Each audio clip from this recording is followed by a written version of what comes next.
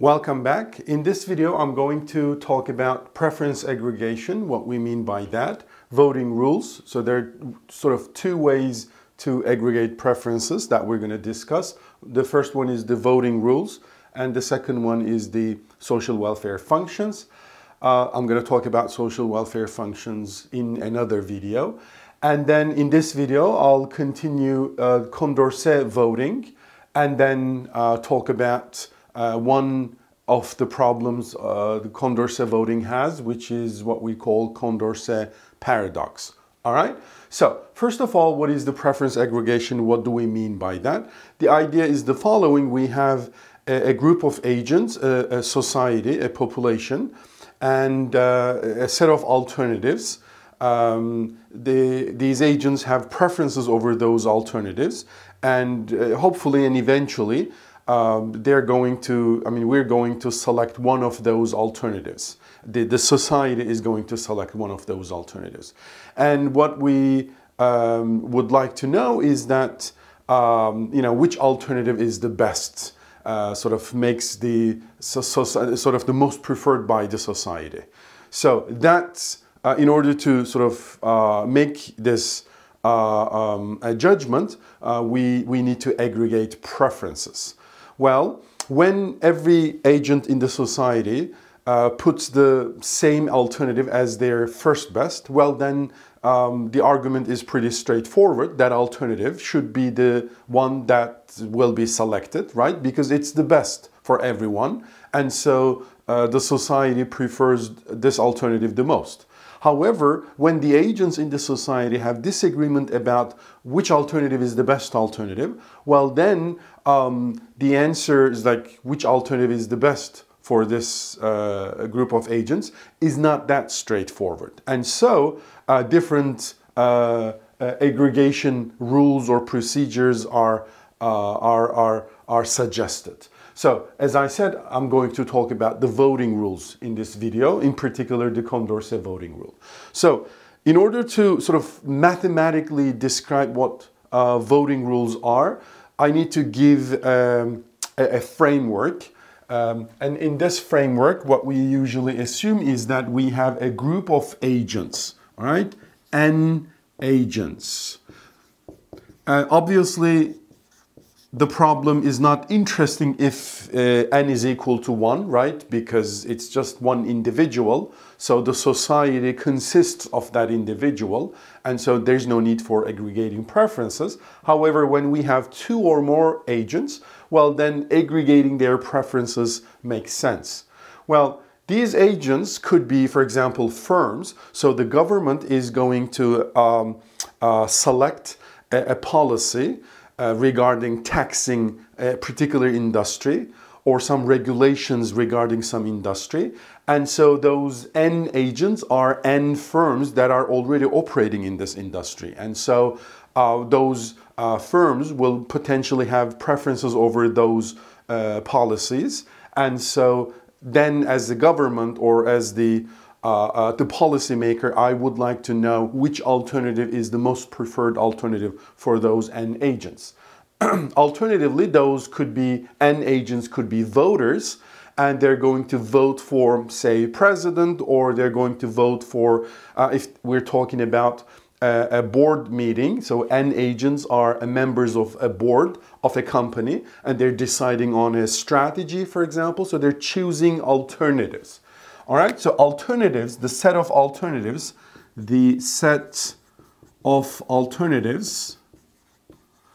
could be anything, any non-empty set of objects. All right, well, basically that's it. Two or more agents, the set of alternatives that these agents are going to have preferences over, and then one more, one piece of notation, the set of preferences over the set of alternatives A. All right, so we denote it as P. Well, the set of preferences by which we mean complete, transitive, and reflexive binary relations. So if you remember the concept of preferences in Intermediate Microeconomics 1 course, well, then the preferences are complete, transitive, reflexive binary relations over a set of alternatives. All right? So that basically means, if you don't remember that, reflexive, transitive, complete, binary relation stuff, well, that's fine. By preference relation, we mean agents can rank the alternatives. All right? There's going to be a clear first best, second best, third best, etc. All right? And any two alternatives are going to be comparable. I mean, so let's say X and Y are alternatives. Either X is better than Y, or Y is better than X, or the agent is indifferent between X and Y. All right? So, P is the set of preferences.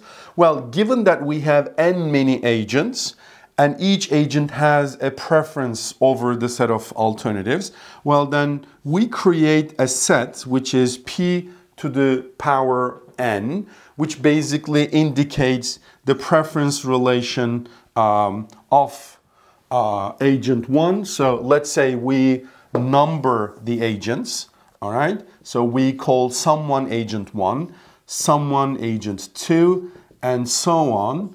What we basically do, we create a vector of preferences.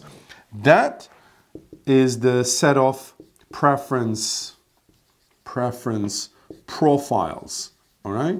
So everybody can have a preference over alternatives, and so when we bring them together, we basically create a vector, and then vector is called preference profile, all right? So finally, a voting rule, all right, is a function which basically maps every preference profile to a preference relation over the set of alternatives. All right, so that's what we mean by aggregating preferences. All right, and again, voting rule is just one way of aggregating preferences. Once again, voting rule is a machine where you basically insert all the agents' preferences in the society, and then as an outcome, it gives us one ranking over the alternatives, and that ranking we call social preference. All right, social preference. So it tells us socially which alternative is the best, which alternative is the second best, and which alternative is the worst. All right? And so we would like to know what kind of rules we can use, what are their properties, etc. Or do we have voting rules or aggregation rules which have nice properties? Okay, so let me give you sort of an example just to help you visualize what the heck is going on here with P, N, A, etc., etc. So let's suppose N is equal to 3, so we have 3 agents, and let's suppose we have 3 alternatives. Let's call them X, Y, and Z. All right, these are the alternatives. And so the set of preferences over the set A is a large set, all right? It's going to include a bunch of rankings. For example, X, Y, Z. I mean, agent ranks X or better than Y and Y better than Z, or X, Z, Y, Y, X, Z, Y, Z, X, Z, X, Y, Z, Y, X, right? And this is not it. We can also include the indifferences. For example, the agent is preferring X to Y and Z. However, Y and Z are indifferent, all right? Or it could be the case that X and Y are ranked first, and the agent is indifferent between the two. I mean, there isn't a unique first best. I mean, there isn't a unique best. There are 2 best alternatives, and both of those alternatives, X and Y, are better than Z. All right, so we can include indifferences. So dot, dot, dot means there's actually a bunch of many other rankings you can write there. So what matters is that there's going to be a complete transitive and reflexive relation. All right, so a ranking over those alternatives. And all those rankings, potential rankings, are included in this set. And so when I talk about a p to the power n, again, I can't write all the elements. However, for example, the following, x, y, z, x, z, y, and x, y, z is one element of this set. So what it says is, oh, agent 1 and agent 3 are having exactly the same preferences over the alternatives. And all these three agents actually agree on the first best alternative, which is x, all right? Or another example could be x, y, z, and z, y, x, and z, y, x, which basically says, oh, agents 2 and 3 have the same preferences, and they have diametrically opposed preferences to agent 1. All right, so X is agent 1's first best. However, it's the worst alternative for the other agents. Z is the worst alternative for agent 1. However, it's the best alternative for the other agents. Another example, so it's also an element of this set. Another example could be, I don't know, Y, X, Z, Z, X, Y, and then X, Y, Z, all right? So they have completely different rankings, so they can't agree on what alternative is the best. There isn't even a majority. They can't agree on what is the worst alternative, but nevertheless, so this is also an element of this set. In my examples, I will keep using strict orderings, but we can also use the indifferences as well, all right? So again, as I said, in my examples, I'm going to stick to strict orderings or strict preferences. You know, when I don't write two alternatives next to each other, when each alternative is below the previous one, it means the preferences are strict. So here, agent strictly prefers X to Y and strictly prefers Y to Z, all right, and so on. So what we would like to know is like, if this is the preference of the society, I mean of the agents, what can I say about the social preferences? I mean, is it X, Y, Z? Is it Y, X, Z? Is it X, Y, Z indifferent socially? What is it, all right? And if this is the preferences of the society, what can I say about the preferences over X, Y, Z? So I need to know for every given element of this set, I would like to know the ranking of X, Y, Z, X versus Y versus Z, which is going to be an element of P, all right? So this is a function or a rule that we're looking for. And this is what we call voting rule. All right, so we can come up with many voting rules, very famous ones. One of the very famous ones is the Condorcet voting. The Condorcet, a French mathematician, philosopher who lived right around the French Revolution. So he says, look at any two alternatives, all right? Any two alternative, all right, X versus Y. We say X is socially preferred to Y if and only if X, well, the majority of the agents rank X over Y or prefer X more than Y, all right? So compare any two alternatives, all right? X and Y, let's say. We are gonna say X, I mean the Condorcet voting says alternative X is socially preferred to alternative Y if and only if, this is what if double F means, the majority of the agents rank the alternative X over Y. If the majority of the voters rank Y over X, well then that means the Y will be socially preferred to X. All right? I hope you got the idea. Well, what is the majority? Majority is basically more than half of the population.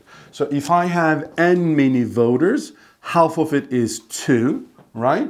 Well, n can be even number or odd number. If n is an even number, so this is going to be an integer, plus 1 is the majority. If n is an odd number and divided by 2 is not going to be integer. So then what we do, we basically look at the smallest integer that is higher than n over 2. All right, so example, if n is equal to 20, well then 11 is the majority. I mean 11 or more voters constitutes majority.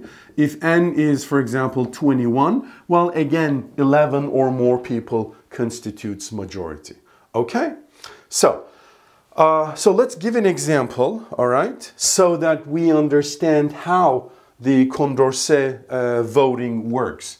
So rather than giving the preferences of agent 1, agent 2, agent 3, in this example I'm going to group them, and let's say we have 3 groups of voters.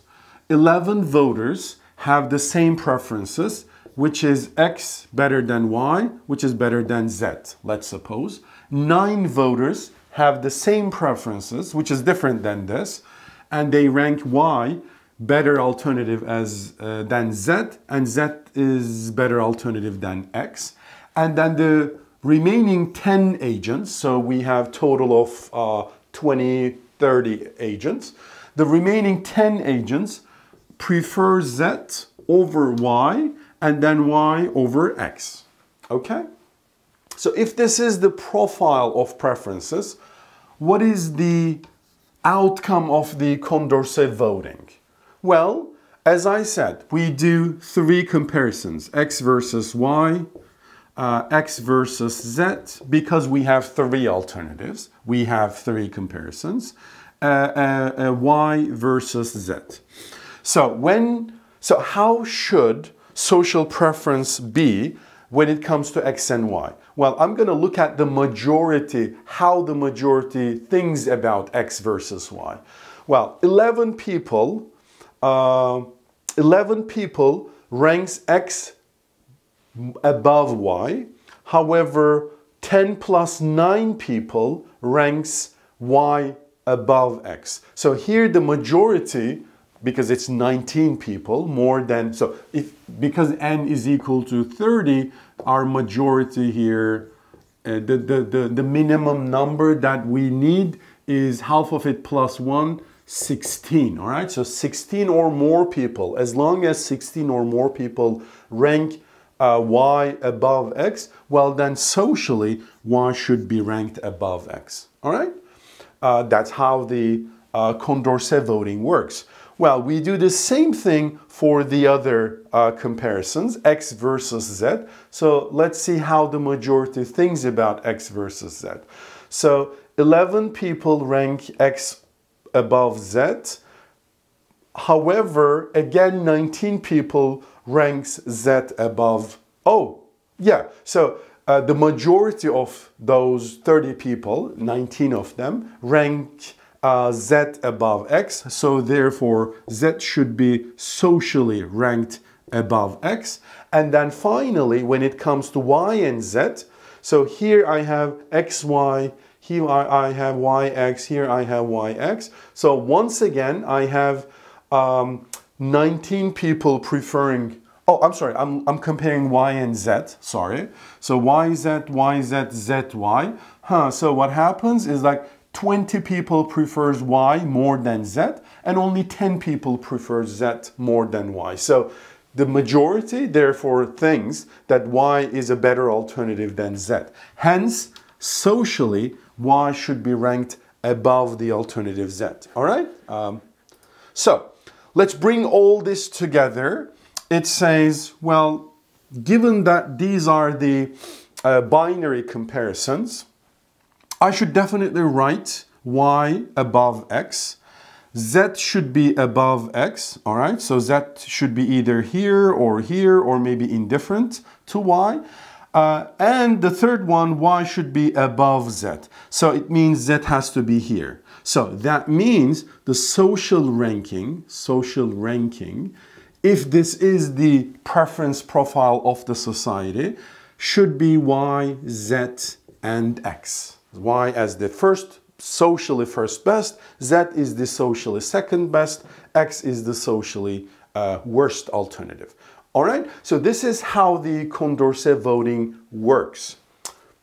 All right, well, so it's, I think, an intuitive criteria, partly because it says, the majority thinks this way, and so the socially, we have to obey what the majority thinks. However, the Condorcet voting sometimes leads to problems, all right? So I'm going to give another